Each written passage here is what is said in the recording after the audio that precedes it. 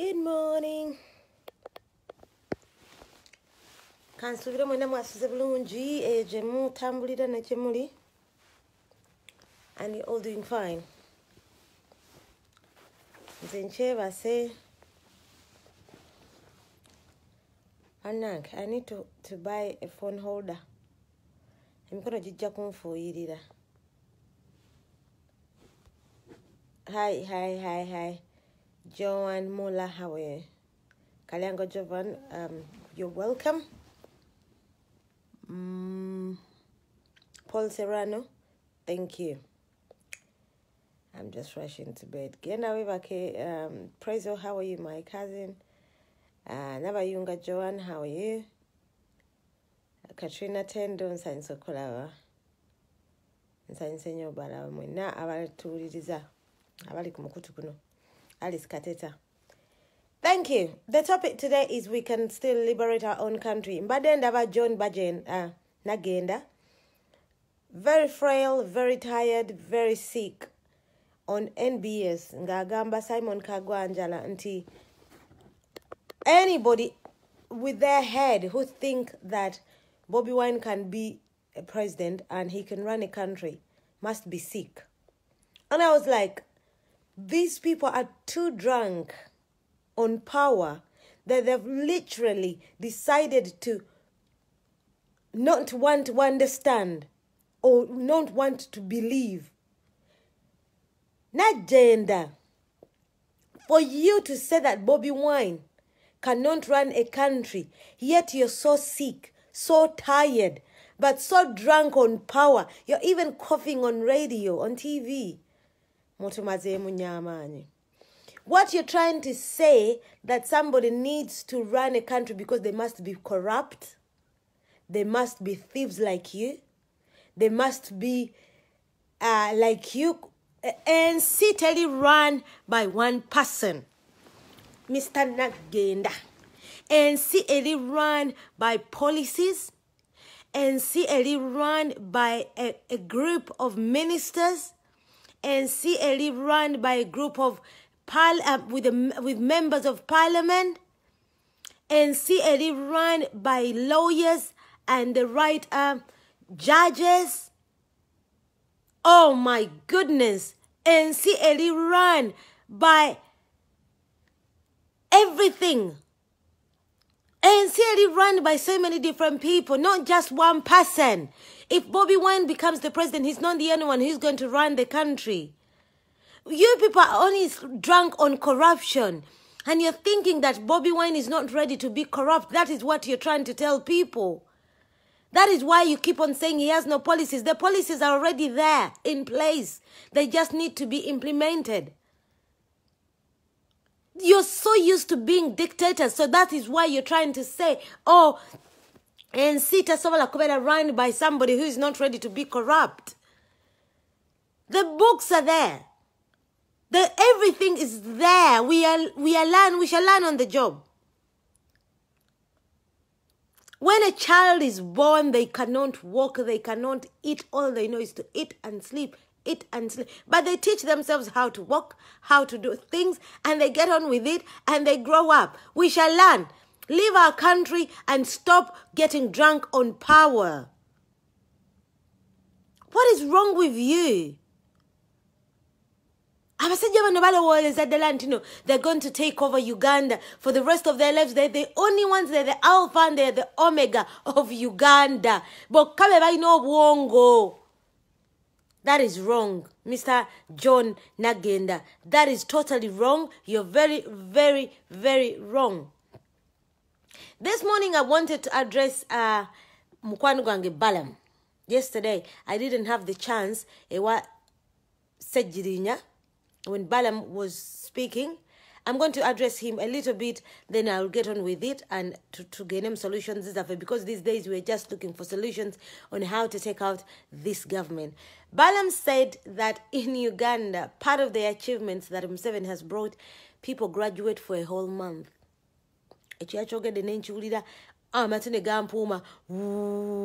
I was like, oh my goodness, how dare you even stand on public domain and say such a thing? Yes, people graduate for a whole month. Yes, people could even graduate for 3 months, but what do they do after they've graduated? They go to Qatar. They look for visas to come to London. They look for visas to go to America. They go to Sweden and work. How disappointing can that be?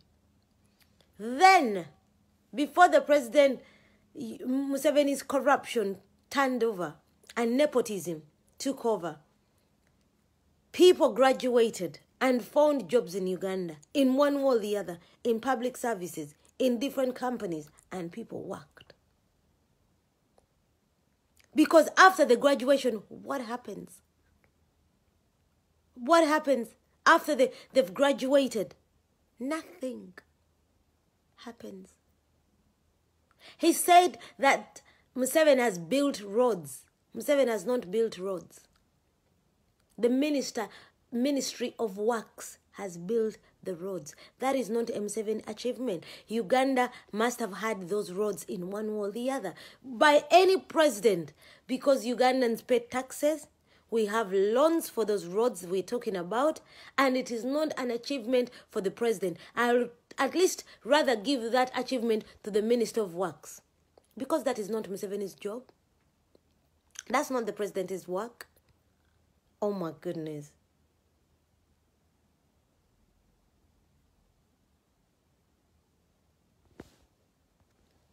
Echo. Chabuli up and just say, oh, Museveni. Oh, Museveni. Achievements say malaria. Hello, man. Hello, man. Sawa ya kukola.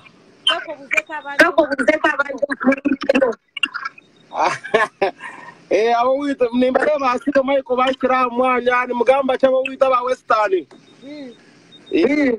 Turiyo ekintu ateshaye gitokira mirimo twagarikira rero Uganda gumire Uganda funyo gumire yasobedde na duseyo n'enzira yo ije nabadde kubanga Uganda yekyali mfunyo nayise kukuberere bagamba Museveni yasubye kuba abachina babanja Uganda batiraino okumanya abachina babanja Hamwe najise ko nenjiraba abachina babanja bine byo kubera nga bagamba nti babazimbide kubo nti Museveni abazimbide kubo batije mu bwongo baba banja Uganda abajibanja Yasobola gama nti yakoze byama no ngolugudo kwa Orugudo Masaka erugudo rwe Masaka si rugudo ako kakubo ako sina rugudo nekwaita ngagerwa tagam erozeribanga kona kubo seribanga kona kubo mbitawo teririyo kuba ekubo lyosanga ngemoro kazitawo biri bwezi emu egende no one way two way emu egende ne koma wano nongamba ye high walk kuva mu Kampala paka Embarara ejo kije mu bitabo ebyo bitabo babiyuze kuba teori tetwina orukudo rw'etwine Kampala ruva mu kiburu no narabye highway je bakoze genda Entebbe yukaje twina mu Uganda yonna mu myaka 3 kuba atena lyo Syria fe liri munsi yafe naye Syria fe batubanja bazimbabulire batubanja ukitegera tewali narabye obutara obuli mu kibuga obutara be batade mbagamba tagade bitara mu kibuga tebukora bwe wagenda yabagezi kati ngafa bavugire eno bogenda okuvugira eri oba otuusa okufa kuba obutara narabye buli ku namba butunula eno mubulaga nti betade zeno butestade zisingana wakati ate nezimala nezikola jamu wakati kati ebyokuba kiri bakoze obwo butara kibwe batademu obutara tebulina sensa ate ebitara ebitalina sensa bigenda kola kimugwanga tugenda kufa bufi kitegeera kale byo tebagamba yakoze abantu bebakoze nebino byebabuvuma byona byebakuteekako yatede kweyembeera baba ayagala kukola towe orders agambe kati order eribeti mwabaka balekanira $1 billion ya dola mwa abapromota bengenda okuwa $1 billion ya Uganda kanzikolemu ekkuba eddala kankole kino kanzine mu factory kati saawa zino mu Uganda ogamba factory eyamba abantu baffe teriiyo kati ngaffe abataasoma twandibadde mu factory zeeyo tusitula migugu naye saa zino tuli eno mu Bawarabu tusitulira emigugu fe abataasoma ate ogambe nti Uganda erina kyenyambye kati nfunyemu ki Kingman solo cancel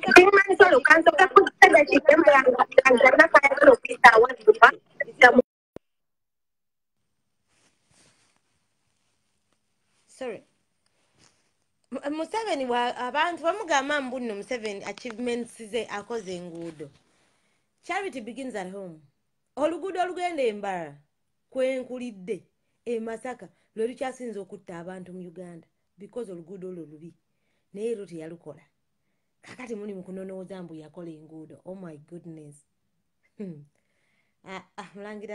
Mulangira kakati ate binetwaka byo biganye. Kati tolina network muganda tolina network. I'll keep on trying naye bannange ebintu bino tubitunuulire nga tubyetegereza. Abasajja bano batuzanyirako ku bwongo. Nalabye blog omulala ng'agamba mbu Bobi Wine mwavu tasobola kubeera president wa Uganda. Bebe Cool amusinza sente. Bebe Cool abadde mwavu emyaka gyonna n'ennyumba n'emulemu okuzimba. Bebe Cool azimbye ennyumba ku ssente zaffe ez'abawi b'omusolo ze babbye ne Museveni we today. But I assure you nti Bebe Cool ajja kwavuwala. Why? Sente zino tazikoleredde. He did not work this money na mtwegwe.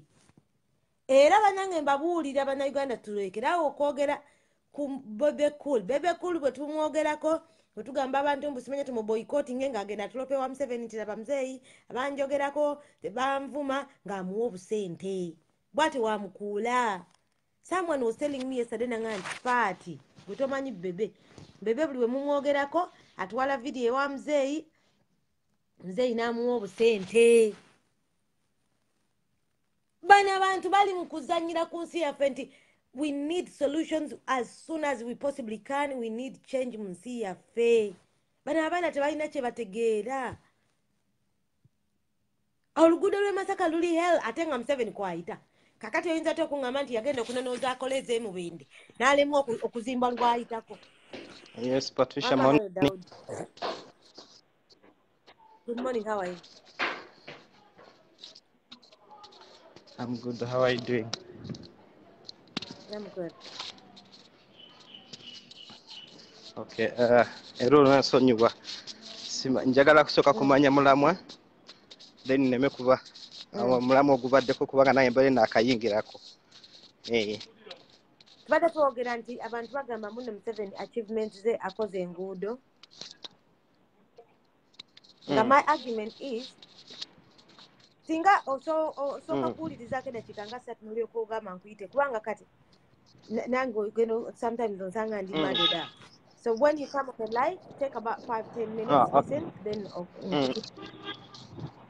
my argument is Museveni tasobola kubeera ng'akoze enguudo nga n'olw'e Masaka kwayitira lwelimu ku luguudo olukyasinza okutta abantu because lubi. Nange kenyini kwempitako olwo lwennyini olw'e Masaka. Nanti olaba kati ekintu ekiriwo bagamba nti omwana atanayitaayita kiraba kakati okusinziira ku nsi yaffe nga bw'ogiraba nguudo kyezo ze boogerako kano kagundi ke yakakola kano olupya Ntebe Express ku myaka 36 gy'amaze mu buyinza oyinza otya okuŋŋamba mbu saa zino Museveni akoze ki tulina kibume nga just olw'Entebe how many kilometers they oba kiraba how many kilometers they betugenda kuli Masaka nga lubo olwogedde ku bantu meka afiira ku nguudo z'e Masaka oba kiraba bana Uganda baleme balina okuzibuka amaaso oba kiraba ekisookera ddala nti buvunaanyizibwa bwa gavumenti oba kiraba okukola okola oluguudo yonna gy'oli weebale nnyo oba okitegeera buvunaanyizibwa bwa gavumenti okuteeka eddagala mu malwaliro oba okiraba kati tekiriiko nakyetaagisa mbu ate mbu simanyi mbu olw'okuba Museveni akoze mu myaka 3 gy'amaze ku bukulembeze essaawa zino lw'ogamba mbu simanyi ye enguudo ki tebe express luli awo sinero oluguudo luli awo lw'ogamba mbu singa twali tulina oluguudo lubaano nga lutuuka nga Mbalala oba okiraba nga tugenda by 2 ways oba okiraba awo twaligambe nti waliwo ebintu ebikoleddwa Uganda bagolokoke bagendeko ku nsi ezituliraanya bagende bugenzi Kenya balabe enguudo eziriyo oba okiraba ebiseera bye twafuniramu independence bye bimu ne Kenya balabe enguudo eziriyo ne bagenda bugenzi wano Tanzania balabe enguudo eziriyo oba okiraba bajjeko South Africa balabe enguudo eziriyo kale waliwo ebintu bye tuyinza gamba nti tuyinza obuteekana mu bya bugagga naye nze ndaba nga gavumenti ya Museveni egezaako bikola kati kubanga balaba obudde buweddeyo ng'ate waliwo essaawa y'okubuuza accountability oba okiraba so n'olwekyo nti nze nga nzaba bagamba nti Museveni alina enguudo nti akoze enguudo I disagree with them. I disagree. Gavumenti ya President Museveni yalemedde okuderivalingira abantu simanyi bwe walabye ku NTV akawungeezi k'eggulo bw'oba tewagalabye kebera ku page yange kebera ku gundi ku wolo yange ojja kulaba gundi video gye nataddeyo ng'oli ewa Kiso oba okiraba kubanga nze ndi bweside ze ye Nansana gye nyina amaka naye ng'oli side ze ye wa Kiso waliwo akawala akatundu bakayita Mendu waliwo omugga gwakulukuta okuva mu November up to now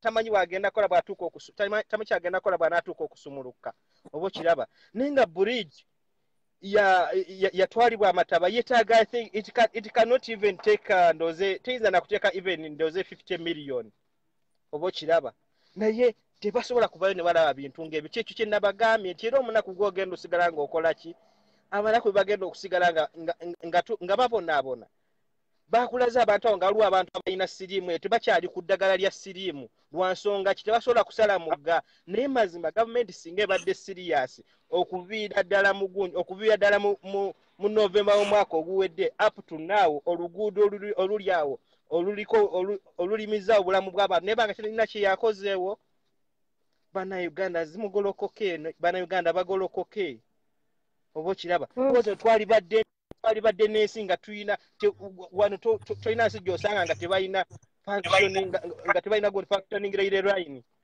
oba okiraba naye ewaffe zaalagawa ng'ate byebintu ebyo zetwaligambye nga good facilities za gavumenti ezisookebwako ezirina okubeera mu gundi railway bagezaako gizaawo sente baazirya oba okiraba no one was prostituted oba okiraba ebyo byonna tebasobola biraba twogere ku nnyonyi y'eggwanga ensi mmeka ezalina nnyonyi za ggwanga Rwanda bakola ssente mmeka mu nnyonyi z'eggwanga Tanzania ekola ssente mmeka Ethiopia tukolamu ssente mmeka Kenya ni Airways tukolamu ssente mmeka ebyo byonna tebasobola biraba oba okiraba kati kyekiri wansi kye gambye nti atanayitayita ate nannyina okola ki yate nannyina okufumba oba okiraba ebyo bintu ebyo byonna byalimu ssente z'eggwanga olw'okuba bajja ssente ne bazirya oba okiraba aye ne batwesiirayo gwa nagamba kubanga tebakola ki tebalumirirwa muntu wa wansi singa tubeera neereyirwawo omuntu yaligenza okuva wali Namadha okutuuka mu kibuga ng'akozesa siringi 5 akozesa siringi 3 siringi 6 oba okiraba kituyita okulumirirwa omuntu wa wansi Abannayuganda tebasobola kukiraba saawa zino egundi education system yaffe yonna egudde Makerere eyali ekwata eyali ku top 10 mu Africa oba okiraba saawa zino list yasemba okufuluma Makerere yali mu gundi yali mu universities 20 lwansonga ki ebintu byonna babitaddemu obwobufuzi abantu banyigizibwa Makerere badokita Seranyazi ne bagobebuza gundi nga tebasosana kutuuza board nsonga ki ebiriddeko kino oba okiraba ne bagezaako okwekubira omulanga mu Minister of Labour tebeefirayo kubanga buli kintu kyonna bakisegamya kimu ku President Museveni oba kiraba saawa zino abantu bali Makerere baticha bali mu kwekalakaasa oba kiraba ni tebasobola kubuya na rights zaabwe ng'abasomesa tebabaawo ensonga ekunyigiza bweti ne bwe tosobola kwekalakaasa in this way ebyo namena tebasobola kukola ki tebasobola kubigoberera oba kiraba kakati genda maaso nkuwulira bulungi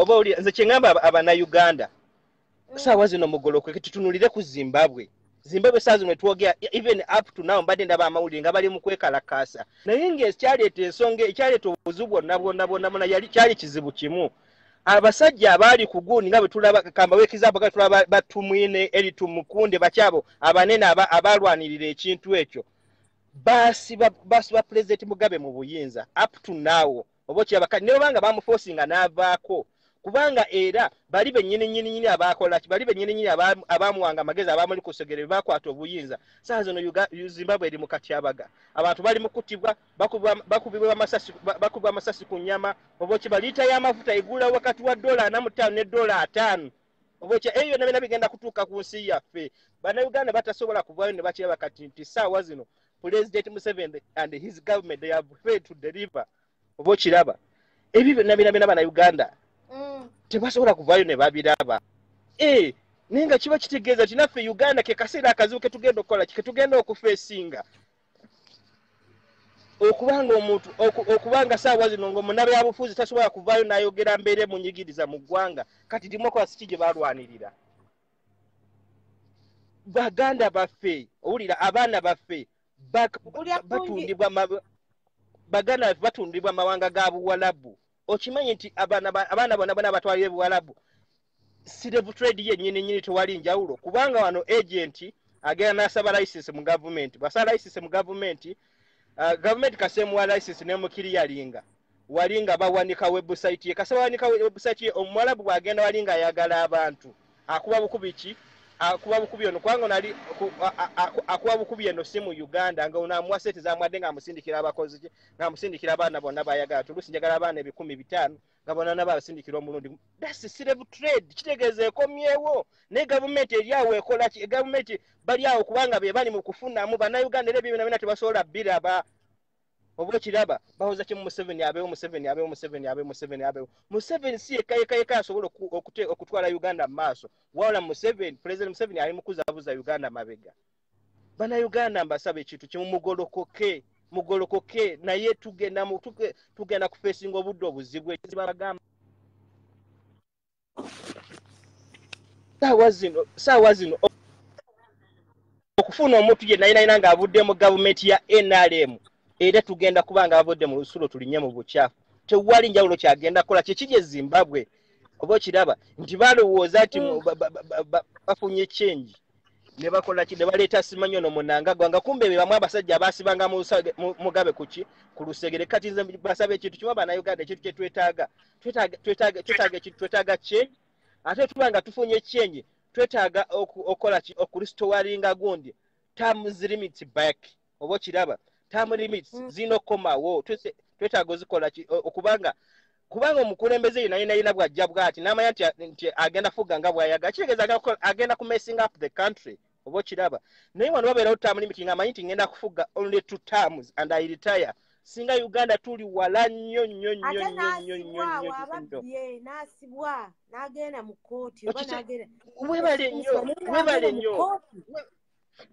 webale nnyo kati ba President Museveni webale bino ba Mugabe yava ku bukulembeze ali eri yasalawo ali ku kasimu bwati do this do that do this kati okitegeera abantu bafa nga bw'okiwulira cost of living is high bagula amafuta okuva South Africa right now oba kiraba kitegeeza economy y'ensi omuntu omu yagimeesinga oba kiraba kati kisaba Bannayuganda nti bannaye ku luno Bannayuganda mumanye nti President Museveni ne gavumenti ye balemeddwa okuweereza omuntu wa wansi balemeddwa okuweereza Omunnayuganda oba kiraba twetaaga change ng'ate change twetaaga change nga tegenda kuva mu gundi abo bennyini aba NRM twetaaga omuntu ali fresh, twetaaga omuntu omupya. Kabe President Museveni yennyini bwe yalajja mu yinza ng'akyali mupya yali wanjawulo nnyo, bintu bingi bye yali asuubira lwakuba nti bwe yatuuka eyo yakola ki, yayonooneka. Naye twetaaga constitution egenda okubeera respected nga terina gwetaliza kaabe ani kaabe meja natta omuntu kalina okubeera prostituted oba okiraba. Naye bino saawa zino ebiriwo balowooza balwanira mirembe biki ng'amateeka gali ku banaku bokka oba okiraba nga gali ku position bokka. Se Uganda ennungi twetaaga, bannayuganda mugolokoke, bannayuganda muzuukuke. Naye tugenda kutuuka ekiseera nga tukaaba amaziga ng'ate kiri too late. Noowe nnyinnyinyi wa NRM ogambe kale lwaki nasirika, lwaki saalwana oba okiraba ng'embeera ekunyigirize ng'olina kudduka wabweru w'eggwanga. Bantu baliyo batulugunya abantu. Twalabe ono Sheikh Isma Kalule bamukutte, poliisi egamba temuyina, gundi egamba temuyina. Kati nsi kye gye tulimu. Security organization zivayo ne zikwata omuntu buli omu nga yeewakana mbusi ya mulina. Security ki ezo ze tulina mu ggwanga lyaffe oba okiraba. Nsi kyeyo gye tulimu. Ate luvannyuma nga bamala bagamba mbu ate muyiso ebadde mulina, ate diso ebadde oba okiraga ebintu ng'ebyo. Obusi bwe bwenkanya. Twetaaga obwenkanya ng'omuntu yenna ne waba akwatibwa poliisi ne waba ng'ali mu safe house nga kigenda okumanyika nti abantu bwe bagenda kusobola okufuna access ku muntu waabwe bamanye kyali makindye.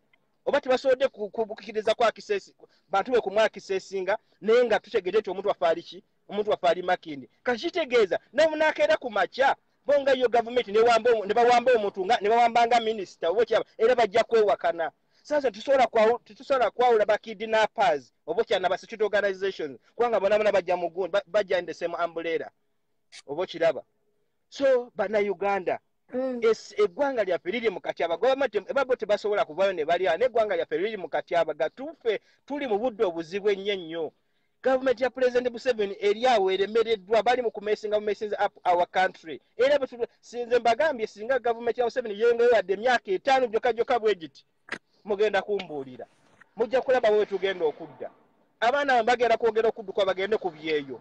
Bagenda okudduka bagende egundi babeereyo. Ate omwana we gwoza simanyi agenze ku kyeyo ali abasajja bali mu mukozesa abawalabu bamukuba empya ezaalubadde naye n'aguma olw'embeera embi. Twali badde neesi nga sente zonna President Museveni zaafulumya n'agamba awadde bano biliyoni balwanyise Bobi Wine ne bazikolamu amakampani ne baziteekamu eddagala mu malwaliro ne bazikolamu ebintu ebikola kibintu bizimba eggwanga oba okiraba ne bakolamu ebintu ebizimba eggwanga.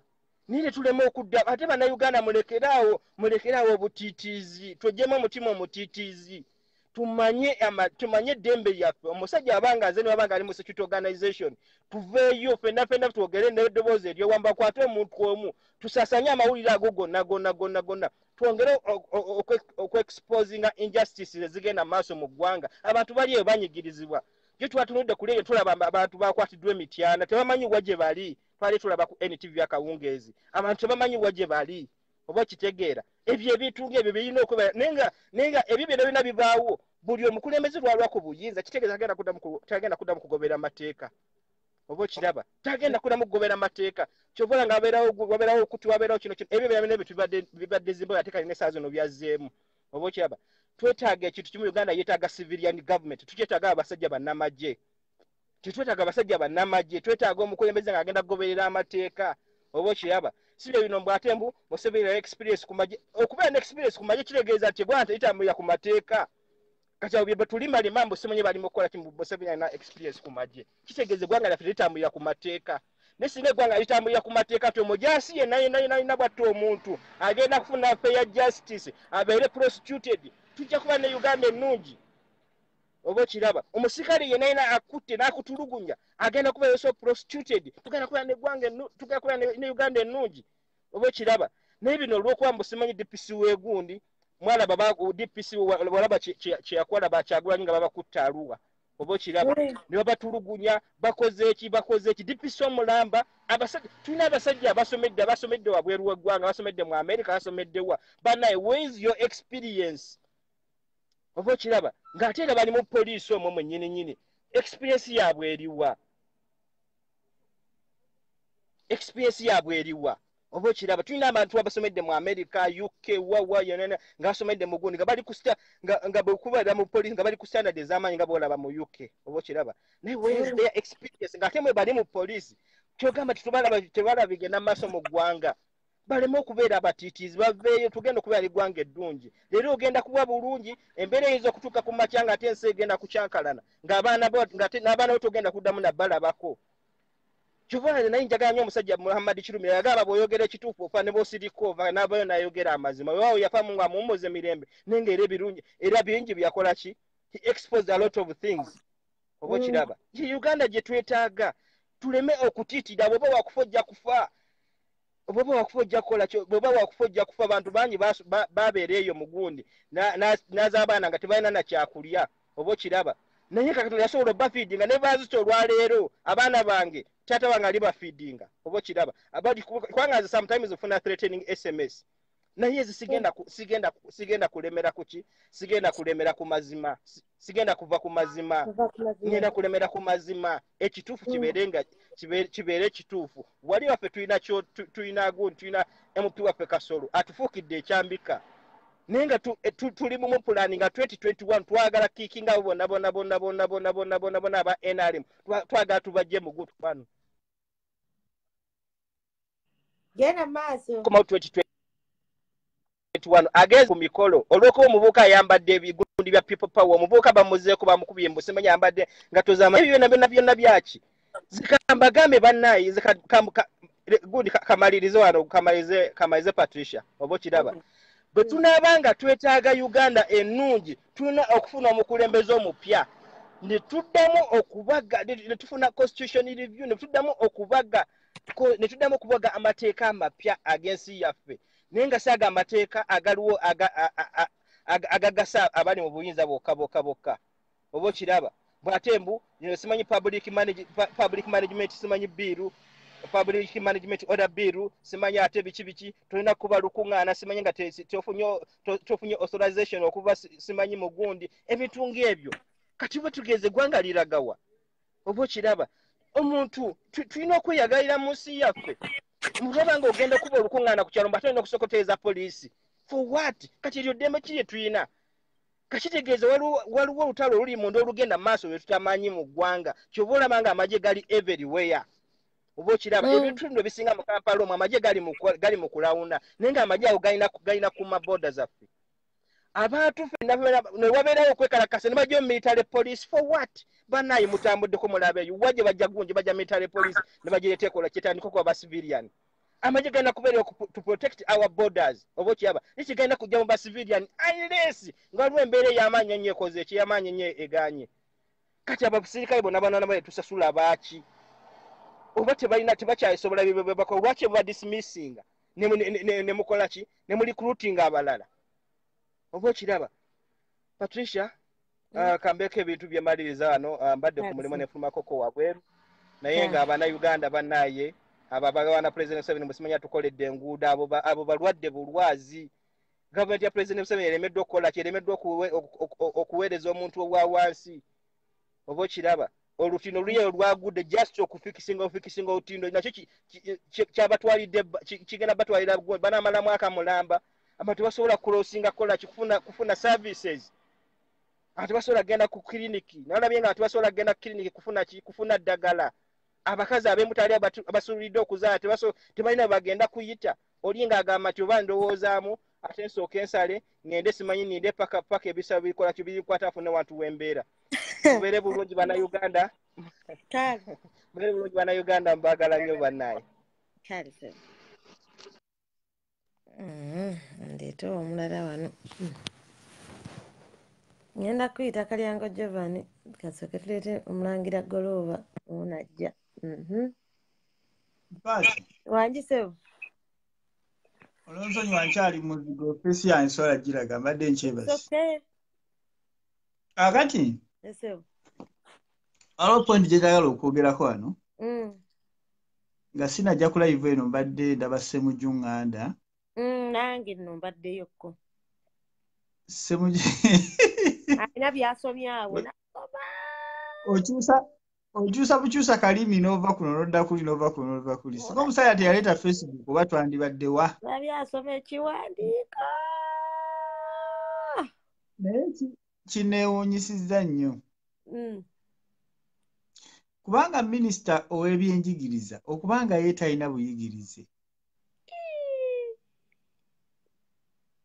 oba ebintu ebannanga abantu abalala babiraba tebabiraba omanyi paati abantu baffe kale ngenda kuyita banaye temwerabira 9:30 mumbuulira nenva wano badde abantu baffe tukyalina mu challenges tukyalina mu problem nti abantu baffe munaye bateekingibwa nnyo ebintu ebitalina makulu kati ng'ebyo ebya wardrobe simanya biki posting ezo abantu baziwa nnyo attention naye okibadde okimanyi golooba kankuweyo ne kano abannayuganda obayita okwekalakaasa tusome ebintu kakati mubagolooba mujja wano ne musomesa ne mugenda ku wolo z'abantu ne musomesa people not watch you naye walabye ekyabadde wansereka eggulu nti olwokuba abayimbi bazze kati nobabuuza kati abayimbi abo babadde kiki kye bayongedde ku struggle kiki naye ki kye bayogedde kiki ekyo ekyayambye nze nabirabyeko nenvaayo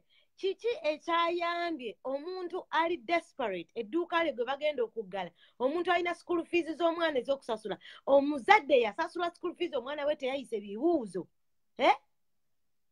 kankuwe facts ebigezo bya PLE mukyala Museveni bye yafulumizza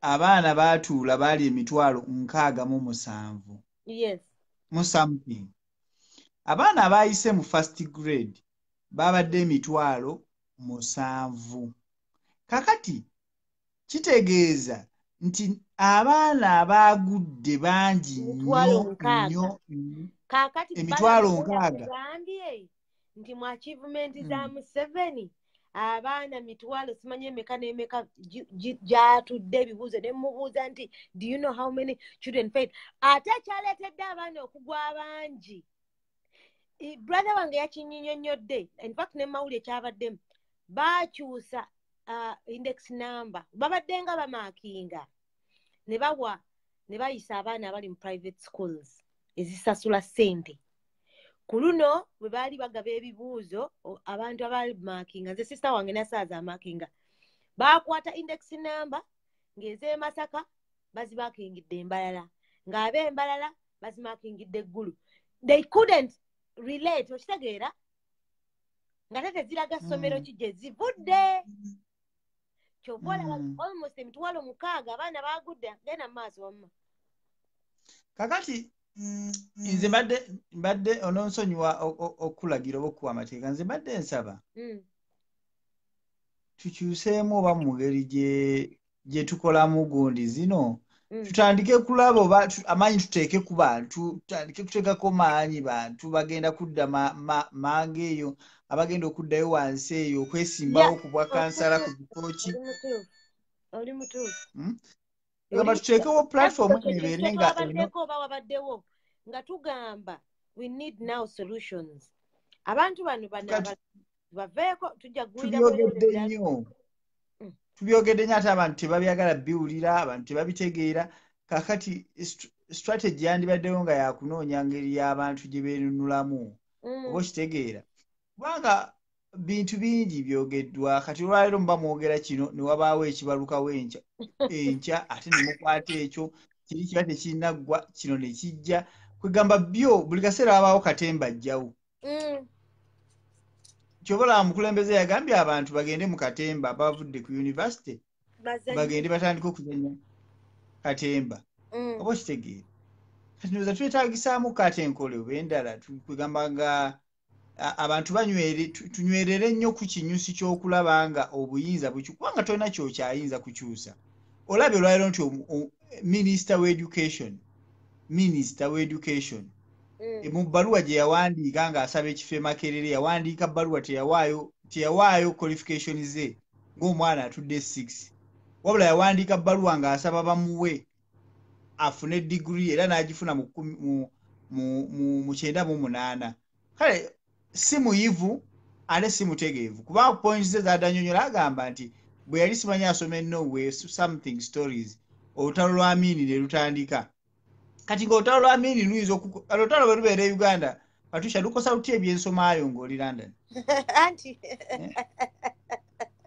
oba okitegeera yali stress bibadde awo vologoto ngane kwegamba tukulemberwa abantu abatalina tukulembera kubanga oli bulwala ba ministry ngerimu ebyenfuna ng'ateekawo famire ye buli walabe wali ebyenfuna kuba ministry of education erimu ssente empitirivu oba okitegeera ate nga yekwatiridde eggwanga kakati ndowooza amaanyi tugasse nnyo okulaba nti ddala waliwo omwami eyabadde ku kyoto kuno eggulo Fazili gwe yakyazizza bambi yannyonnyodde bulungi ensonga ze naye buli we tunaabanga nga twogera bwogezi bigambo ntweta gundi n'ayogera ennyo bannaeggolo bayogedde nnyo gundi ayogedde naye nga tetulina conclusion gye tutuukako tugenda kufaanana ab'opposition ababaddewo kubanga bye babadde boogera ne tutenda bannambooze nti Nambooze ayogera n'asuula n'egundi naye nga tewali action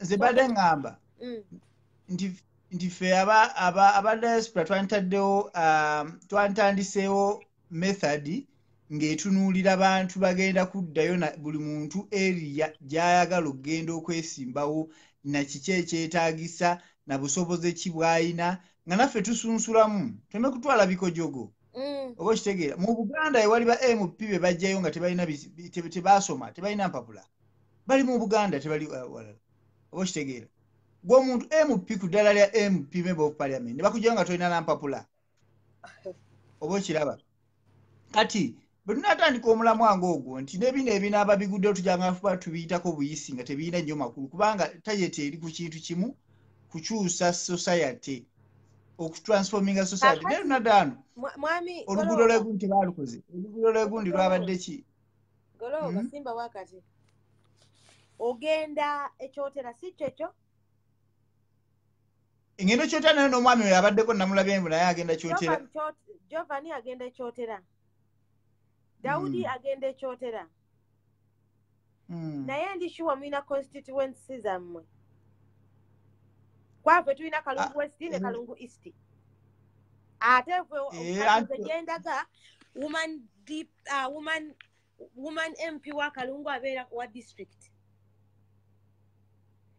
kakati ekintu kino njagala mutuule gwe Giovanni mulaba kwali wano Kalyango naawe kwoli ne Daudi mwekolemu akalimu ekintu ekyo twakidiscussinze yesterday nti kiina kyekigenda tuyamba bye bimu bya bintu bye tuliko ne Mathias Mpuuga nani ne Mbidde tekijja kuyamba ate gwe Goloba wesimbe ku Giovanni ate nga fena tuli opposition ate nga ne Daudi akugamba naye opposition kyekintu kye nabuuziza Giovanni yesterday have you done due diligence mwesomesezza mukebedde ebintu bino oba mwogera bwogezi nze omuntu gwe njogerako gwe njagala okwesimbawo omumanyi Aisha Waligo nasoma naye owulira I have engaged with her we have spoken okitegeera kubanga yesimbawo kuna nebirema so namugambe nti let us sit together tukole fembi tuyingire mukalu Sengu kyagamba Mbidde nti Mbidde jangu Kalungu West nze jendi nze ngende mu Kalungu East nze nkulalingira abantu gwe bakuwa akalulu nze nveeye Kalungu West nze nyingire Kalungu East okitegeera kubanga bwe tunaagamba nti no tuyimirira wano tuwogere Goloba ogamba ogenda kyotera Kalyango Giovanni agamba agenda kyotera Daudi agenda kyotera mugenda kutuuka wali nga tuli mu bintu byebimu bolongoto oba kitegeera ate nga waliwo ne muna DP era naye w'amaanyi kati eyo bolongoto ate tewatekola n'amakulu kugenda tekwesimba kuwa DP ate nga ffe twagala kunoonya ngeri gye tukendeezaamu basajja mu parliament tekikola makulu kyekyo kyekini ye point gye Sengu gyagamba Mbidde nti Mbidde tosobola kwesimba te ku Mathias Mpuuga it doesn't matter Mathias akoze oba takoze for now twetaaga kukendeeza parliament kakati you guys need mugende mwetuule wansi ekintu solution egenda okukola change mu Uganda one kyekintu kye twagambe we need to go back to the grassroots we need to scrap everything today ku grassroots Goloba Patricia ekyo tekina problem ngenda kuwa point naye kati kukyambidde kankwe katono kasimolo information Mbidde mutume omanya bano abatuma ab'omu Bible be bayogerangako Mbidde baamutuma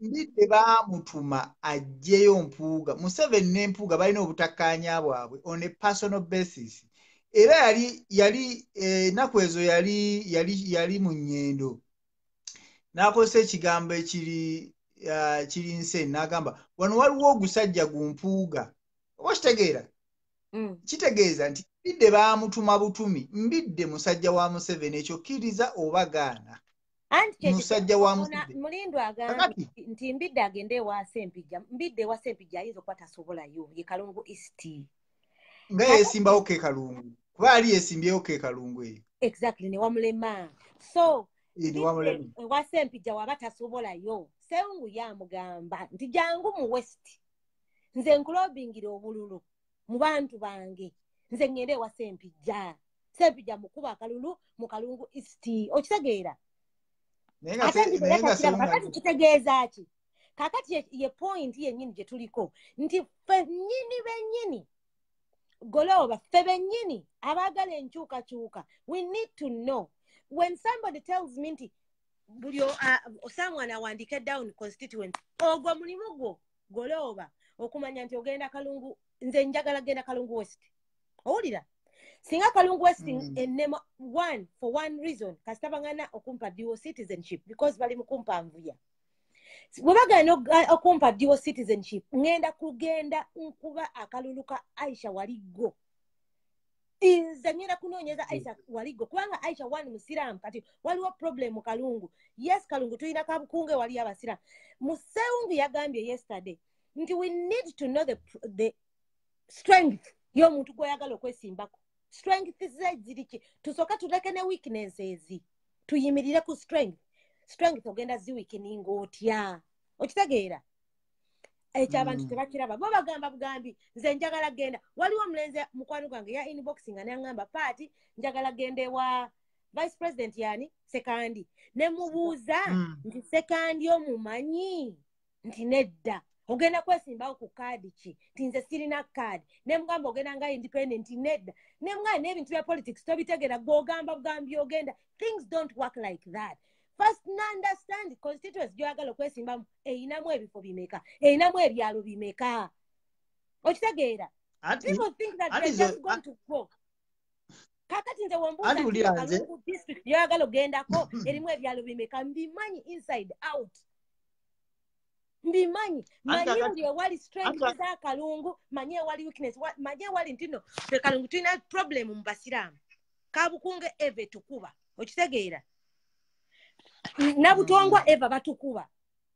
okitegeera fe tulina okumanya kakati wano Kaaliro tulina okubawo kubanga fe tomanyi nti no awo wonna bakatoliki Buganda Bukalasa Katigonda awo wonna waffe okitegeera awo wantu waffe Kagasa awo wonna waffe bweyo mama ffe gye bamuzaala eyo yonna tukubayo okitegeera but bani naye kati waliwo area ziri ez'ekalongo nti Sekandi musajja mukadde it is not enough okujja obuzzi nti olwokuba oli muvubuka n'ofuna akalulu it doesn't work like that si kyakyo Goloba tulina okuddayo ku ground we need to study abantu twagala okuyingira mu kalulu people need to go back on the drawing board and study these things nze kyegamba kiriwo eki Patricia yes gena maaso nze okwesimbawo kwange si kwa do or die nti wesesimbawo nfa oba okitegeera ate nze na constituency nyingi zesobola okwesimbawo oba okitegedde ze ninako akakwate nyingi lwakuba nti waliwo omuvubuka yalangira Lubaga South eyo nayo ninayo akakwate ejja kwesanganga ya Sekandi nayo ninayo akakwate kuba ninayo property ninayo what kagamba nti si kya teeka naye bwe ndaba nga waliwo ansinzeeko oba kitegeera nsobola okustandinga down omulala n'agenda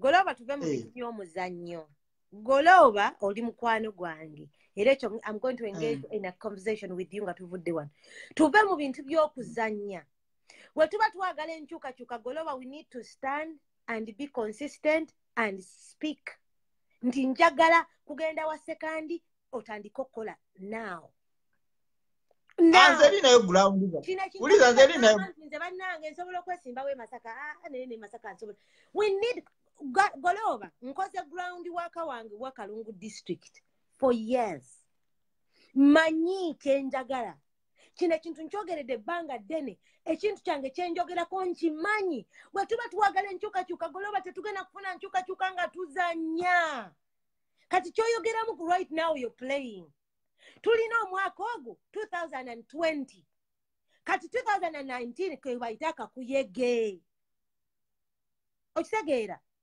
kakuyege kati akakuyege okatandika otya olina okumanya empigo ngende okwesimbako yaani akola byaki kufuna ntya akalulu baani abali strong ku ground oba okitegeera kino ekintu kikulu nnyo bwe tuba tugenda kuyingira mukala banange twetaaga kati kutandika kunoonya solutions. We need to start goloba ovuddeko by mistake oba wejjeeko sitegedde twetaaga okunoonya solutions naye we tutabeere serious bano abasajja be batusinza ssente be batusinza n'amaanyi be batusinga n'obungi. Now we need to come up with list of constituents. That's where strategy will start. Chanel, list your constituents tuzimanyi. We know Uganda has almost 460 constituents. We know them. Tuzimanyi naye kati gwe kikakatako Chanel Jen okumanya constituents gy'oyagala okugenda. Fazil Mayanja abeerawo wano buli Friday ng'asomesa weaknesses eziri mu constituents ne strength eziri mu constituents. We need to focus on the elections. Hello Nina. Party was so tiano. Jendi mkwana. Sorry, ndi ku bus ngenda wano Clapham Junction. Naye njagala mwase mtiano People's Power mbagala nnyo. Njagala gamba Goloba. N'oyo omuntu omulala agambye tosobola kuwininga kyotera nga towininze kalisizo.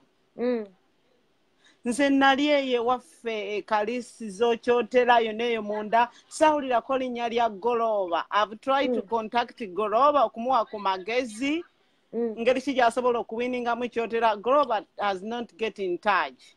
Ekitegeera erinnya sawulirako linnya lya Goloba jjukira nti nze family yange is one of the biggest in kalisizo eyina amaanyi etasobola ng'omuntu twamuyise tasobola kulemererwa kuwininga kalisizo abantu ono n'abagoberera ffe most people naye Goloba nze sawulirako linnya lye natambulako mu bakadde natambula wono nakyo wona nagende Bulamazi nagende Kalongo nagende Ninzi nagende Kamagwa nagende Kisunku nagende eri Manyama Bulinda Ludawa sawulirako linnya lya Goloba. Abantu bali ready okujjako Mr. Kasolo. Abantu bali ready naye they need somebody aina stamina gwe bamanyi. Kasolo wa NRM. Ya Kasolo wa Enamo wa microfinance naye abantu bakimanyi nti yagikwatako abantu banyiivu. Exactly. Chembagamba nyina omukulu wa RC5 owekalisizo gwe ya Goloba nze sawulirako linnya lye okujjako akalulu kemanyi akali soft kasobola okuwininga with no compromise ke kasekandi. Ate omuntu omulala mutabani wa Nabimba eyali headmaster w'omukimanya ayagala kesimbako oyo mutabani waffe. Naye Goloba I've tried to get in touch awulira nnyo nga njogera ze byenjogera mbimanyi. Balelative bange be bali omwo be bakyuka ne bava mu DP ne bagenda mu NRM bonona bali ready to return back. Okitegera mbeera mugamba tasobola kuwininga kyotya n'oba oyagala otya nga tafunye support yaffe abeekalisizo tasobola. Tasobola kuŋŋamba Matala wononna Kalagala wononna Tamale Mirundi wazaalibwa sawulirako Goloba nze nagendako ne wa Tamale Mirundi eyo kubanga nnyinayo ekibanja ky'emmwanyi awo wansi. Wesiba ku Goloba yekka tulina abantu basatu ffenna tulina Kalyango Jovan naye ayagala kugenda kyotera tulina ne Daudi Semamba naye ayagala kugenda kyotera. Nze omuntu gwe nawulya gwe boogera ye Ssebuufu. Waliwo n'omuntu omulala omuntu wange gwe nagamba ava mu byobufuzi tukkoye wasala n'ova mu DB noda n'enaalemu bamugamba yeesimbewo naye nze namugaana ne mugamba baaba teweesimbawo saagala bintu ebyo biddemu okujjako beere emabega wa People's Power n'angamba mwanyinaze wamwe oyogedde. Okitegera tasobola kuwininga kyotera nga talina kalisizo ffe ekyo akijje mu mutwe okujjako agambe nze nzirayo e Kampala nzirayo na determine ngenda kuddayo era n'omulimu gwa ngenda go resigninga ngenda kuddayo kunoonyako kalulu emyezi 3 manye kigenda maazi kakati solution twetaaga solution kati solution omuntu yenna akimanyi ninabukirwa uncontacting then muwe lubombisco muwa amagezi agasobola okuwininga mu kyotera tasobola kuwininga kyotera nga tali na kalisizo naffe kyakiveeko tasobola kakati forget about kyotera tudde kati ku geno kubanga twagala solution abantu bangi kati geno kiri nti nze era bulijjo mbeera mbagamba nti tulina okufuna mapping election eya 2016 tulina ogifuna ne election eri eyasookawo ne tustadinga sorry base weta wano ojja kunsonyiwa ndinganga agenda ogwa tulina okufuna mapping one reason kubanga tulina okutagetinga those marginal seats Museveni zagamba ze yawiningiramu tumanye nti n'akalulu katukuba mu bitundu bimeka then tuloke tumanye nti kakati abantu tulina swinging votes meka. That's the one technique yesinga bwe tulaba nti awo Museveni yawiningawo emitwalo 5 awo tetwesimbawo we don't have to waste that time. It's so simple. Nayo olina okumanya abantu abali ku ground kubanga obululu bwewaffe nze always speak about kalisizo kubanga wenzaliwa board and bladed tesobola kuwininga kalulu nga tolina families ezimu waliwo you have to connect tosobola kubuuka eno just it is not going akalulu tetunoonya kekyotera kokka yes tetunoonya kekyotera kokka tunoonya Museveni. I don't want you to say that because Museveni yafuna emitwalo 5 kitegeeza tosobola kuwangulawo. My dear, ekimu okisookera ddala obululu bwali rigged. Ekyokubiri abantu baali tebamanyi kye bakola. Tusobola kuwangula Museveni buli we yali afunye akalulu. Kakati MP waffe Owekalungu tukwagala nnyo olina okumanya kati nga gwe bwogamba Owekalungu olina okumanya connection mu byalo ebyo. You can't just jump. Abantu babuzabuziddwa nti Museveni abawadde amasannyalaze, abantu babuziddwa nti Museveni abawadde amazzi. On top of amazzi batusaba emitwalo 4 emitwalo 4 ogakuteeramu kati olina okumanya connection mu kyalo ekyo. Abantu bonna bali ready to swing the votes naye okimanya obululu bwewaffe they depend about somebody. Kati you have to know a relative, you have to know mu area gy'ogenda mutosobola kubuuka eno ogende weesimbe lwakitula. It's simple. Okitegera olina obululu bwewaffe bonna bawulira buwulizi ne bagamba Bukirwa ali kutteri aleekana akola ki eyo Bukirwa gwe tugenda okuwa kubanga mwana waffe kalisizo. Okitegera olina okumanya omuntu mu kyalo. Tosobola kuva mu area nti area Kimbu n'ogamba ovudde eri mu kyotera mbojja kwesana obukunde wa sekandi tekisoboka.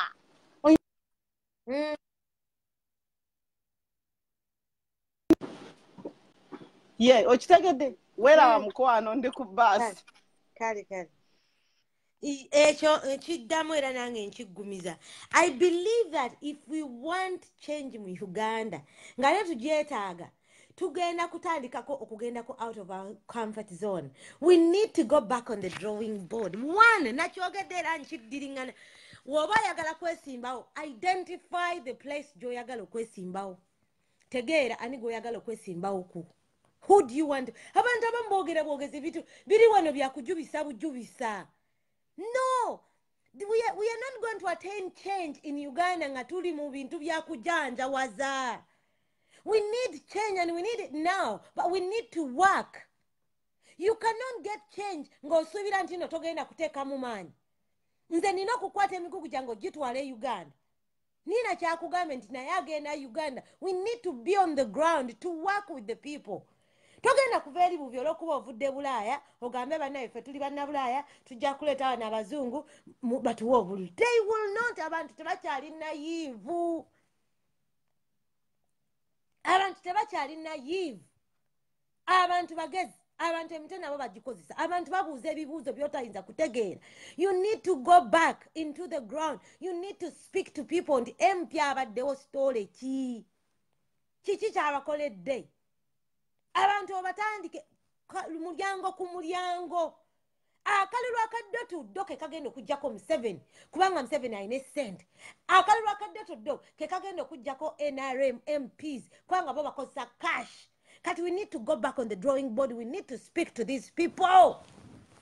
Otherwise, tugenda kudda mu volongoto yemu. Kakati nga tuli abantu bana, Patricia ayagala kwesimbawo Kalungu district, n'omulala n'omukwano gwange Nina Bukirwa nga naye ayagala kwesimbawo Kalungu district, tubeere mwoyo gozirindi. Ate nga ffenna tuli opposition, tuwonoona time. We are wasting time, we are wasting our kalulu, we are wasting resources. Naye singa tutuula ffenna discuss. Tituleeta ono ayina more strength. Tuve mu bintu by'okwerowoozaako ffekka. Patricia alina strength wano. Patricia omanyi olina weakness wano. Akantu kano kayinza okukulema. Kati nze kaŋŋende tumulobinge behind. If we work with that person, tujja munoonyeza akalulu. Patricia alina strength yamanyi okuba ayogera. Fine. Kati gwe Patricia omanyi ky'oba okola kwata abantu b'okukyalo.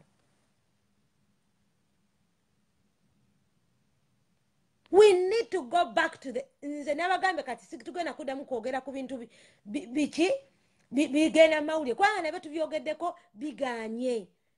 Tutandike kunoonya solution on how to go back.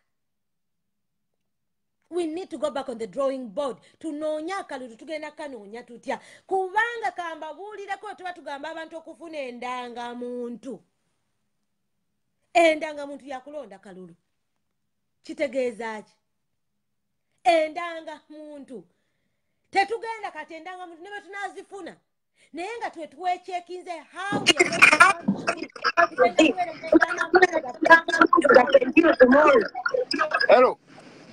hello daddy kati wendikiriya kakati waliwo ekintu kyogeddeko nempulira nga ensonga enkulu ino abantu balina okumanya bw'oba ng'oli awo noyogera n'abantu direct kiina tekikyusa. Wanze natuse bwe nagenda mu vacation natuka nesanga abantu nga Bobi Wine bachamumanyi nga musician. Nga abaruma lwakuba bamuganye okuyimba. Bye bamanyi kubanga tebalina TV okumanya ekigenda mu maaso, tebalina social media kumanya nti Bobi Wine babamukubye oba bamukoze eki. Bwe natula nabo ne mbagamba bamukoze kino, n'addukira mu kino, n'akola kino. Abantu ne bafaayo ne bategeera ensi wegenda okitegeera. Naye bo bali bamanyi nti Bobi Wine bamugaana music, bali mu kugaana bino bye babaninga ennyimba bye bali bamanyi.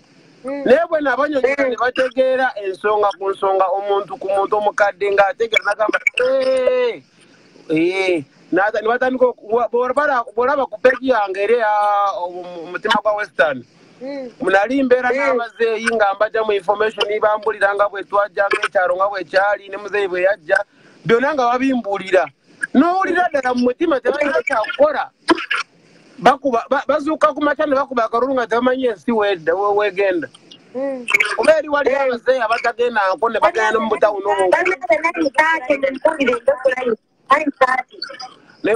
waliwo tebamanyi yadde ngwaliyo n'etawuni zendala eyo abazeeyi ayo kankubulira amanyi kuba bamanyi nti akaalo kebalinga etawuni esingayo obunene bwekikulu obudde bwe butuuka obw'okulonda bali bagendayo ne babawo pakiti bw'omuliro ne bagamba Museveni ne batiikinga okitegeera nga tebalina kye bamanyi. Kyetaaga abantu tukatufena nga bwe tuli bw'oba olinayo abantu b'okukyalo ogende oyigiriza abantu kye tulina okukola nego balina okulonda n'ensonga eriwo kuba abantu bategeera naye tebalina abantu babamatiza nga bw'oyogere n'ogamba ffe tubeera wano twogerera wano naye twetaaga okubeera mu bantu ku gurawundi. Abantu ba wansi be basinga obutamanya kyova olaba ruuti eno kankuwa example ewaffe twali tukubira Museveni akalulu 10 ku 10 naye bamukubira akalulu n'ogenda n'onoonya n'akalulu ka Besigye nga tokasobola kafuna. Naye kyebakoze ruuti eno yaweddeko bakugobedde Museveni obululu babutwala babugye ewaffe okubutuusa e Kampala bukyukira mu Gwera bukyukira wali mu Lwera we bukyukira oba balina emmotoka endala baleeta ziri ezitiikinge ne bateekako zino tetumanyi. Naye ye Western ekuba muzeeyi akalulu 10 ku 10 kati bamukuba akalulu. Naye kati ensaawa zino weebuuza omuntu wa wansi kati bw'afuna abalala ne bamusomesa ekyokukola olowooza ki ekiddako? so abantu baffe bayitaaga okuyigiriza nabino ebyendangamuntu natukonga amagambo mufune endangamuntu buli omu andagendanga muntu bali baziina sibyawana ab'ekampala babeera mu kuyiya balina endangamuntu abantu balina endangamuntu eyo maliriza King Solo kyendaba tetulina okukola ffena tetulina okukola buli omu waali abeere ng'asindika message ku bantu be ku kyalo mpaka tulwanise ekintu ekyo kigwe information etambule buli wamu tumanye ekyokukola tumanyigane kirya kubeera wano nga tweyawula tumanyigane ate omuntu ajja wano ku social media tetukyayagala muntu n'omu okuwulira ng'agamba ono muganda ono muki tetukyabyagala ebintu buli lunaku wengenda buli wengenda ku live kyentandikirako saagalira ddala muntu ayogera nti ono ffe tuli bannayuganda tulina passport zezimu tuli eno mawanga ge Bulaaya mulaba tukola manyi ge tukose no singa tukakose ewaffe twandibadde nabagaga ewaffe okitegeera wano okola sawa 12 yadira kuba nvuge moroka ndi moroka naye nkola sawa 12 naye singa amanyi ge nkola sawa no ningakose ewaffe nandifunye sente naye ogenda funa ota sente wamwe nga buli kimu bakyagalako sente bakyagalako omusolo kamiti bakyagalako omusolo buli kimu bakyagalako omusolo amafuta biki naye wano okola sawa 12 naye amanyi gokozesa gogatwaka ewaka nogenda noboba nga ogenda kulima oyinza okufuna sente naye kati obirimu obitunda ani okitegeera agamba abantu babulire abantu abali ku kyalo abali ku gurawundi twebereremu kyensonga eriwo tuyigirize abantu baffe ayomba naawe ddamu enkya okomewo omuyigirize bwakuvuma olwaleero enkya tagenda kuvuma awo basiibude ngamba nti kaayi naye tulina okwebereramu tufune n'endangamuntu mwebale nnyo Jovan ngenda kuyita just for about 10 minutes kubanga obudde bumpiseeko Jovan kansubire network yo kweri please nereganye banange nze nkomawo ekintu kikyali it is the same exact point I was saying. Much as we want to get change, we are going to talk about these things again and again and again until we start looking for the grassroots and start looking at the solutions. We are going to talk until the cows go home. Kati tutandika tuddeyo ku ground root. Tuddeyo ku grassroots. How do we emerge obululu from endangamuntu? Nga tumaze having said and done byonna tumaze obyogera tumaze obirowoozaako kaakati akalulu tukafuna tutya mukama yeebazibwe Franklin Mondo Musumba yeebazibwe nnyo akalulu tugenda kukafuna tutya tugenda kukyusa tutya abantu okusobola okulaba nti nno tutwala Uganda mu maaso. Time for talking is about kati ayina okugwawo kakati now we've spoken and diagnosed. Now we need to find the gundi. Diagnosis tugirabi kakati wetaaga okufuna eddagala sikyekyo. I think we have diagnosed. We know that Museveni is wrong for Uganda. We know that Museveni yabba Uganda. We know that Museveni alesa corruption in Uganda. We know that Museveni is a liar. We know that he's a thief. We know that he has been in war everywhere. In East Africa, Museveni is part of it. We know all these things. Now the diagnosis is there. We have diagnosed Uganda in full. Kakati, we need to find the solutions. Solutions, because we need to find solutions. How do we get the solutions? How do we go about solutions in Uganda? Solutions number 1, twetaaga akalulu.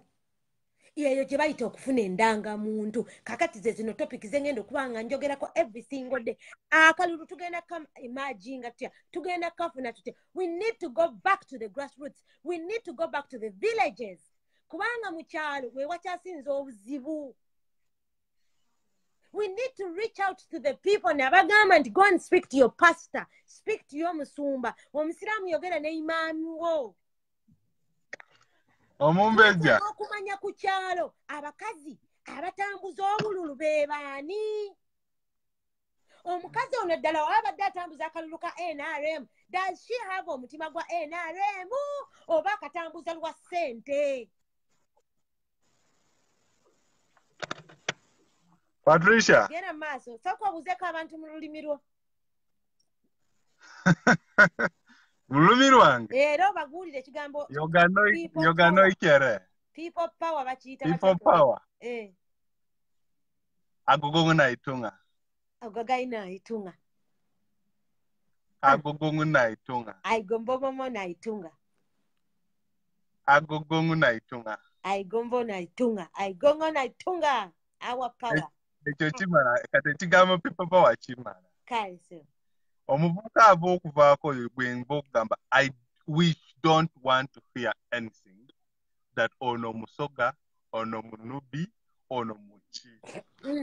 The thing ebyo abazungu babituteekamu that we can't reverse that. Aba Bobi Wine ngali kukabaga akamu ng'agamba embaga yali omuvuka yali Muganda ng'awasa omukazi mu lugwa. Era Bobi Wine yagamba kino kyennyini kye twagala okuyamba okufuna kye twagala. We don't need the sectarism. Kubanga ebintu bino bitunyiga ffenna. Engeri gye kinyigamu omunyankole gye kinyiganza omuteeso. Wenta ku petrol station beeyi emu n'omukiga. Kale ekigamba muno ono muki ekyo tukitte. Owulira Patricia. Otutayo ku kiri ekintu ekyokukuuma akalulu. Akalulu kakuumika nga tuli serious. Yes. Buli polling station tubeere nga tulinako photocopy. Owulira? Kubeera na buli muntu buli polling station. From the grassroots ng'olina omuntu. Amanyi ttali y'obululu from one polling station to the sub-county, from the sub-county to the district, from the district to the regional. Tosobola kubbaaka akalulu. Waliwo okusobola okubba naye ako tosobola kubba. Obulira.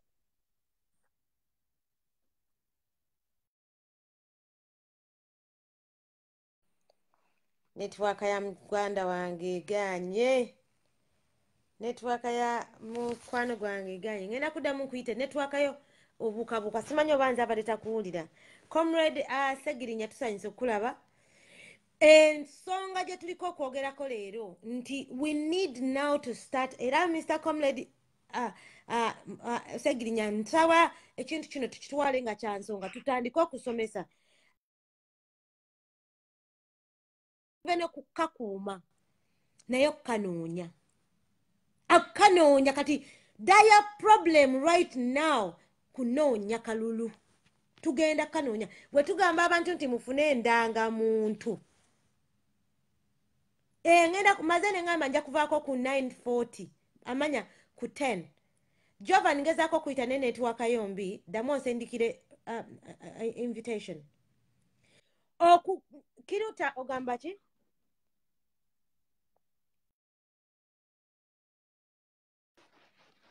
bannange kati emisomo gyonna buli lunaku gitandike kubeera around how we are going to start getting akalulu tugenda kanoonya tuta abantu abagala okwesimbawo please get serious and go back on the grassroots study gyoyagala okwesimba si kwogera bwogezi kuteeka ku Facebook okuba ekifaananyi oteeke ku Facebook ngenda kwesimbawo londa omuntu vote oteekeko tiki it doesn't work like that akalulu okukanoonya number 1 wetako okuta ku grassroots olina okumanya constituency gyogendamu ebyalo biriko bimeka naye omuntu omubuuza kati ogenda kwesimbawo ewaffe Kalungu nti waliyo ebyalo bimeka katabimanyi n'omubuuza nti akalulu akaggwa oyo omuntu gw'ayagala okwesimbawo wawe yagobera barigi nga paati babba ebyo ebintu by'okwoza babba tubiveeko know the strength yoyo omuntu gw'ayagala okwesimbawo kubanga lubala mbeera nga n'embiro kwotadde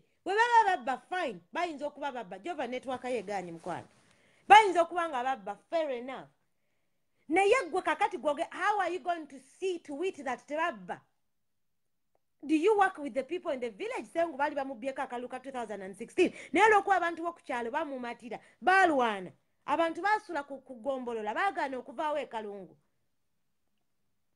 nakabuye first send me the invitation mukwano woba tonsindikidde mbasobola kuyita and Until people know these things, we need to learn these things. We need to go back on the drawing board. How are we going to emerge? Ate nekirala opposition babiri okwesimba mu constituency yemu tekituyamba. What's not gently kali nejebale onsanze ensonga gyemwogerako langula nange gubumbujja ensonga gyemwogerako ntuufu ebintu bive ku internet abantu batandika building ground teams. Yes, abantu batandika okubanga ng'oggyeko ekyokusomesa kuba okusomesa kulungi abantu abali wansi era bajja kubuuza hatubuulire ku njogerayo biki by'obadde oyogerako. Ensonga lwaki Bobi Wine yayanguyirwa kyali nti ennyimba ze already zaali zisomesa civil education. Kati bw'oba ng'oli wano ku internet tovumirira buvumirizi wabula somesa abantu bo balaba endowooza ye engeri gy'olowoozaamu. Kati bw'ona ogenda obbayitamu baddiga yeggwe Patricia gwe tuwulira bulijjo. Ate n'abantu jjukira nti nno kakatako mu byalo abamu tebalina ku internet. N'ekyo abamu bali ku WhatsApp back and forth. Abantu bano twetaaga obbakyalira. Abantu b'omu byalo bo tebaagala bingi bagamba oyo omwana wa gundi atumanyi. Abala okwesimbawo fuba okulanga buli mwaka ogendako e Uganda at least omulundi gumu. Bw'obeera e Uganda va mu bino ebya boat cruise, va mu by'obucakala, genda okubeka ku yego oyite mu bantu omanye ebizibu byabwe oyogere nabo bakutegeere feesi yo bagimanye. Mugenda okujjana eno mu bangi nga bagamba oyo mutabani yagitako ne wana ejjojjuuzi. Naye tuleme kulowooza ng'edda nze waliwo omuntu gwe nzijukira ali Bbiriggwa nga bw'ava e Bulaaya nga tumuyita namuva Bulaaya mumulaba mu campaign ng'era abantu bamukuba bukubi kakule bwe batyo. Kwega tuleme kubeera ng'ate nammwe mugenda kuba nga muyisibwa mu ki mu mbeera y'emu. Waziira bw'obanga opulaninga okwesimbawo pulaningayo visiti guno omwaka n'omwaka ogujja eroddeyo e Uganda obeere mu bantu. Yes. Obeere mu bantu. Then ekintu ekirala kye wasoose okwogerako kyabadde kya nguudo. Bino bye badda wano ne batugamba bakoze enguudo oyo cosmetics naye nga bw'otunula tekiniki gundirevo z'enguudo z'ewaffe Uganda nfu mbi. Highway okubeera ng'eri narrow bw'etyo tekiriyo. Nze navuga oluguudo lw'e Masaka olwo naye nga muli nange ntya n'okutya emmotoka ebuukabuuka bw'eti waliwo wetutuuka ne lwekikamu kyovula accident zibaawo. Then ate ekintu ekirala tewaliiwo baliya wakati kuba olaba highway zino ez'Ebulaaya ezisinga waliwo baliya wakati kuba kipreventinga head on collusion. Kubanga head on collusion ezibadde ku lw'e Masaka nnyingi nnyo. Simply because of that. Mukona. Simply because of that. Mulwera. Head on Oba oyisa omuntu nga mwena mudda mu direction y'emu. Causing accident kigenda beera ne percentage ntono. Naye ate bw'oba oyisa ng'ate space gy'ogenzemu waliwo ajja mujja kwekuba. Either omukuba oba okumawo n'okuba ow'eno. Kwega gavumenti yaffe nabo ekintu ekyo kiva ku enguudo eziri ku pulaani ngazi nnene nnungi. Wabula ate work on ground mulala nnyo mufu. Kiva ku system ebuildingibwa okuva waggulu nga system eyo nafu ng'ate erimu corruption n'embezzlement. Okwo kwe kiva ba engineer babba ssente wazira n'azibba ne bamukubonerezaayo just mwezi gumu ebiri oba ne bamukyusa ne bamujjana ne bamutwala wali tekiraga nti mulala bw'anabba naye tajja kubba n'omulala ajja kubba. Y'ensonga lwaki byatandikira ku lw'entebe kati bigenze ku nguudo ezisinga. Point endala ey'okusatu nga nfunzafunza ye y'abaana bali bannange e Dubai. Abaana baffe babatunda. This is slave trade. Ate nga kyannaku nti gavumenti yaffe ekiri wakati. Abamu ku bo balina ne zi companies. Omwana bamugula wakati w'2,000 ne4,000 eza $. Sente ezo kwe bajja osanga tiketi. Ate tiketi zino olwokuba bagula mu bungi bazigula cheaply. Agency ajja kugula tiketi ya nusu 2 oba 3. Then bagabane ziri sente zisigadde between the two companies. Company eri e Uganda ne company eri e Saudi oba eri mu nsi ez'Ewarabu. Contract eba ya myaka 2. Abaana abo ekintu bakibanyonnyola bukyamu. Bo bagamba probation eri between 6 months. 6 months basobola okuzza ku office n'okyusa enju. wabula ezo 6 months bweziyitako olina okikuba kalamba paka 2 years bweziggwako. Bino nalwadde biki kiba kisa kya mukamawo okujjanjabisa oba obutakujjanjabisa. Era bwagulirayo kerenda biki ng'ate weetaaga operation ebyo tebimukwatako. Waliwo eyakadde Uganda ng'olukindo lwali lwakutuka luvunda mukama we ng'amusibidde mu kiyumba. Kati kwegamba Uganda baffe bonna ng'ogamba muganda wo ogenda muwa simanyanga sente mmeka okwewandisamu eyo bikampani. Please think about that. Tijja omusindika si lubalaato, omusindika mu slave trade. Okuvaayo kizibu. Nze waliwo omwana fesi gye ndiko right now, obuzibu bwe yafuna yagenda alinamu allergy, ya developinga asthma. Then omukadde gwe yali alabira nga muzito nnyo 60 kilo tosobola kulabira muntu wa 120 kilos ng'ate gwamusitula. Kati mukazi wattu ekyavaamu ekifuba nakyo kyalwala. Sikaani ziraga birala. Employer tayagala bimulaga. Ekyavuddemu omwana yeekyanze n'agamba bannaye nze bw'oba tonzijanjabisa bulungi ndeka nzire eka. Employer yakoze eki yagaanye. Era essimu baaziggyeko bamuzizzaayo mu kiyumba. Aba agent bagamba it was a contract. Alina okuguma agimaleko oba alina okusasula omwaka ogusigaddeyo. Which means ku 14,000 alina osasulako 2,000. Seriously omwana 2,000 azijjawa. Kale kwegamba mbuulira baganda baffe bonna abaliyo ng'omanyi nti muganda ogenda musindikamu ebintu. Please at least bwe muba muyina ku ssente muleke agende ku visit visa yeenoonyeza emirimu. Temubayisamu eyo bikampuni abo bantu batunda baana baffe. Ate abantu abo be bagagga abali e Uganda bo bali bulungi abaabwe bali bulungi. Thank you very much for this time. Kanveeko nange n'omulala. Kale bannange mumbuulire bwe zibeera 10 zennyini nve wano. Yes, mumuwulidde bulungi nnyo abagambe nti nno if you have a family member ali desperate ayagala ogenda mu Buwarabu okola at least mufunire visitors visa atuukeyo ye yeenoonyeza omulimu. Naye ekintu ky'okubasindikira through the companies, these companies are taking these children ate nga babajjako sene nnyingi nnyo. Kyokka baba basayiningisa bi contract tebaddamu kubakkiriza kuvaayo. Kale n'olyoka owompulirira baawo Katrina agambe nti bo babeewera gundi. Nakabuye mukwano, until you send me an invite, I really can't. I can't invite you. Ngokujjako ngompereza invite. Beba batulimba mbu emyezi. Tuddeyo ku solution, nja kulemera ku kintu kya solution kino. It is about time now we start looking for solutions. Jova jangu. Okay, sigenda laga face ndi mbuliri naye. Mukyala muwulidde Nina. Ne Mr. Goloba bengenda tutandikirako. Naye ngenda sooka kujjukiza Mr. Baramu nti Uganda gyagamba abaana bagraduatinga. Drop out rate eri 35%. Ekyalina osooka n'akitegeera oba badde takimanyi. N'enguudo ze bagamba nti bakoze emyaka 10 egiyiseewo abantu abalina okukola enguudo babbi up to 5,000 kilometers.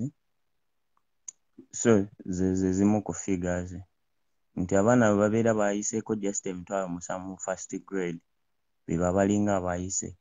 Bwe babeera nga abaana badropinga rate eya 35 kitegeeza after 6 years bwe banaamalirako form 6 nga bwe batandika mu primary bwe batandika mu P1 abaana ebitundu 7 bijja babidropinze out. A population ebeera at risk. Abo bantu babeera tebasomye. Ndoze ekyo nki so tewaliwo nnyo achievement eri awo kubanga n'abasomye nabo tebalina mirimu. Kati bwe tugenda ku employment rate y'abantu abagraduated, abantu abagraduating e Uganda between 6 months to 3 years ababeera bagraduatinze abantu just ebitundu 12 bye balina ku chances zisobola okukola. So n'abo ababa bagraduatinze tebalina mirimu. Those are some of the figures. Nga tuze ku solutions kati ngaffe yes kyemwogedde kituufu. We are interested in those positions. We are trying our best, but still we need the seniors, yes ffe tuyinza oba abamu nga tulina courage naye twetaaga abamanyi omuzannyo kuba sigenda kugamba nti nze ndi experienced I'll admit on that but I try to engage people on ground at least on a weekly basis ngezaako yinza oba sinavuga nnyo but I need people like Bukirwa okuntakinga through then n'abalala ba people power bagoloba ne David bwabeera nga nabo bansinzaako ku plan nga ndaba balina potential kunsinza mbapasingira ono kubanga sijja buzigama nti no nzize kukola bya bufuzi kyenjagala ofuula omulimu kyova olaba ndi ku ssomero nsoma kubanga ekyo kyenagamba nti okay let me be with the professional kuba nakitegeera politics si professional yange wabula bubeera buvunaanyizibwa obuba bunkwasizza abantu that is my take ku ekyo but ababeerawo babeera nga bampuliriza nabo basobola okuŋŋamba nti okay gogenda kujja otuyambengako mu ofiisi zaffe because nganze ndi researcher mulungi ndi muwandiisi ndi communicator nsobola obeera mu underground ne mbayambako okitegeera wabeera nga waliwo omuntu ansingako nsobola omulekera sirina buzibu kaba oyo omwami yennyini yali yeesimbye wayinza oba nga ate yaatusinga naye kati bwe tuba nga tumukebedde nga mutuufu naffe tuba tusobola omuyambako kubanga bamemba parliament olumu lwaki balabika nga they are very like ignorant about everything they don't invest in their research desk okitegeera kubanga bwe mubeera mugenze mu parliament naabo betutute bennyini mu parliament era bajja kwetaaga abantu ngaffe ne bwe tuba tetugenze mu parliament direct you guys need to build a team everyone nanti naawe kwoli tukowoola abannayuganda nkowoola abannayuganda part of the solutions kutandika ku identifying nti waliwo agenda okwesimbawo nti okay tulina nsereko mu Kampala si ekyo waliwo omuntu ayagala okwesimbawo we need to work with these people and give them as much olaba Kaziro gulo yayise mbwatekamwa okitegeera yes namuwulidde bulungi ow'entebe this is what we need to empower these people we need to give them strength we need to give them solutions tubabuulire information twetaaga ku identifying abantu bananga tunaabeera nga tuli mu bintu byakuzannya nze sinalaba abantu balaga nti njagala kwesimba ku muntu wa NRM sibalaba no nze ndi serious bannange Are you serious? Have you done your research? Yes, I'm serious. You research? I'm trying to go on ground. Kasolo mumanyi naye wano mu inboxinga twogera njogera naye nkusindikire namba ye Kasolo ate omupayaje what are his strengths and what are his weaknesses? Kasolo first of all ye musajja omusiraamu asoose okufuga eyo constituency mu myaka egisembyeyo 2 kati is one of the strength kati kitegeeza ye yajjira ku sloganizing okitegeera n'ekirala kyeyakolayo yagulira abantu ambulance nga teri yali akikoze okitegeera that was one of his achievements n'akolayo ne Kasolo Foundation n'ekirala Muzeeyi Museveni n'amuyamba n'amuwa ministry n'amufula minister n'aba nga alobinga ssente ng'atuuka ku bantu but right now kino ekintu ekibaddewo nga bakuba abantu okuzannya ennyimba kirina engeri gye kiteeka people power on map you know there is that sympathy vote okitegeera kati already ebeera nga eyo weeri ekirala abavubuka ebintu babiraba nga bwe tubiraba wadde bali mu nnimiro ebintu babiraba bulungi nnyo nze kati eri side kati olaba oyo omukyala ayogeddeko amaggwa Kisunku Manyama ebyo ebitundu mbimanyi nga nze personally era ninayoko ku baana abali ku ground yes nyinza oba nga siri strong naye bwe nzira mu side z'Emutukula amoke mu ebyo ebyalo n'ekyotera yennyini senta nga yo yennyini anti Jovan olina okujjukira nti sympathy vote tekwesa kalulu sympathy vote yes nkitegeera ebintu byokola oba byokola oba n'abantu bokolagana nabo bye bigenda okukozesa akalulu. Sympathy vote, just a word okugamba nti bana you are people power, that is like kubuukira ku mudaala ogwotategeera. Yeah, nanti olina okugenda ne issues. Lob abululu ekyo tekigenda kuleeta akalulu. Ekintu ekigenda okuleeta akalulu is going back on ground. And now it's one of my plans. Mu abaana abali mu diaspora mukwate engoye ze mwambala muzitikke zigende ku mazzi. Mukuŋŋaanye mulina emikwano mu Bulaaya muno. Kuŋŋaanye ebigoyegoye. Esweta abantu bazambala. Enkuba etonnya mu Uganda. Okitegeera? Yes. Create circles mu Uganda. Funayo akabiina ka niigiina okacreating ku kyalo. Bwe baba bazimba church, weerezaayo ku matafaali. Weerezaayo ku bbaati. Better part of the people. Abantu kakati fetwe balina omuntu gwe bagenda okuziika naweereza dda miliyoni bagenda gisoma wali. Patricia Sawungo we Bungereza aweereza ssente amabugo. Era n'amaliriza nga n'ekiwandiiko kyange kigenda kuggwayo nga kimaliriza nti people power, our power. Agenda okukisoma nakimugambye nti ssente zange olina ozisoma n'ekigambo n'okiteekako. Ompulira abantu erinnya baliwulira. Olwo bakutegeera nti ono ajja mu kalulu. Kakati eyo famire yonna waliwo 1 million ne wotabawo ssente nnyingi nnyo. Nze nabawadde 1 million kozimba amaanyi. Naye ne wotabawa so much.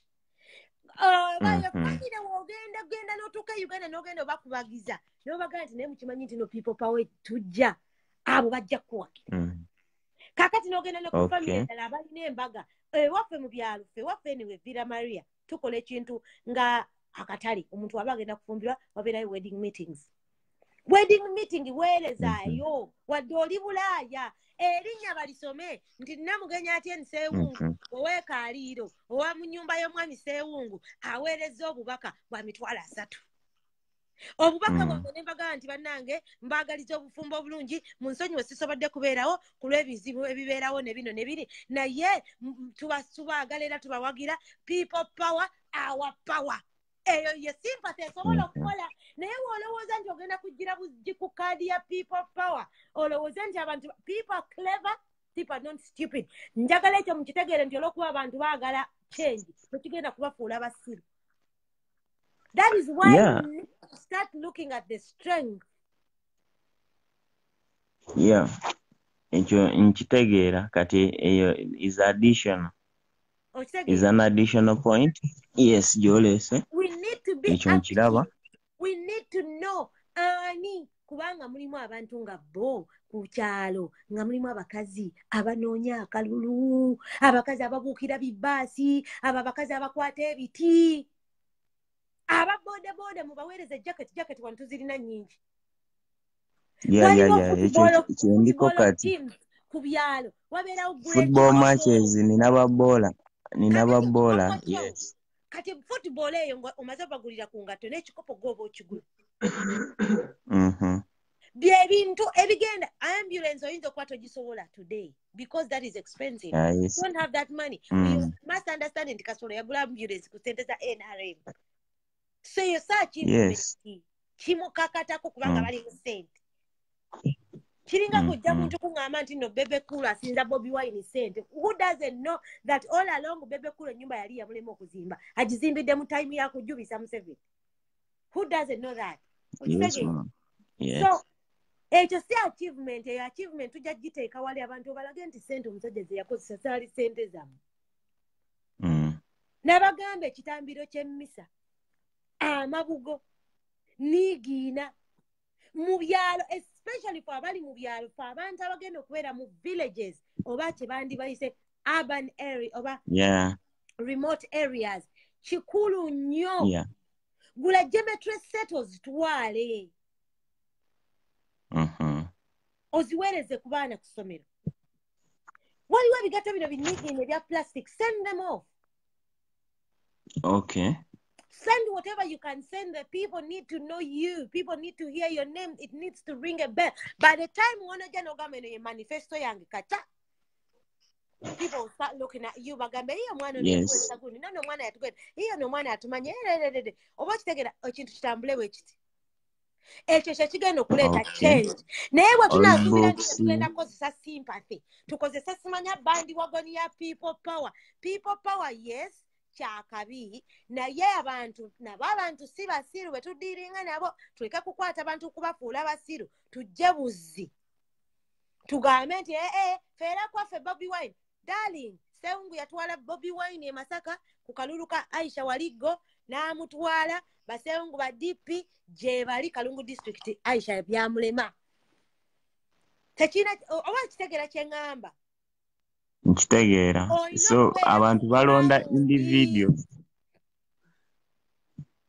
4 minutes left abantu bagulira abantu b'omu byalo baagala byakulya abantu b'omu byalo baagala kubamanya abantu b'omu byalo kuba mwetowaze you relate with them that means bali kutuyita bakuyita nti no baweereyo ekirowoozo kyabwe mu parliament ojagenda okiteese people who don't relate with these people and just turn up they do not abantu bajja bawabulira cause nabo bakooye fe waffe mu nyumba yaffe mama wange oluusi bituuka ne bimuzobera abantu balira mu nyumba yaffe bajjula kwebaka mu kisenge bayagala kubanga bo balonzi yes ma'am and you can't help it that is why Sseungu akalulu akakuba nga nobody for waliwo waffe ku kyalo kyaffe Kiseka yali speaker wa DP Kiseka n'akyuka n'agenda ye ne yeefuula nti no yayingidde mu NRM ne yeesimba ku Sseungu baamukuba akalulu Kiseka yafuna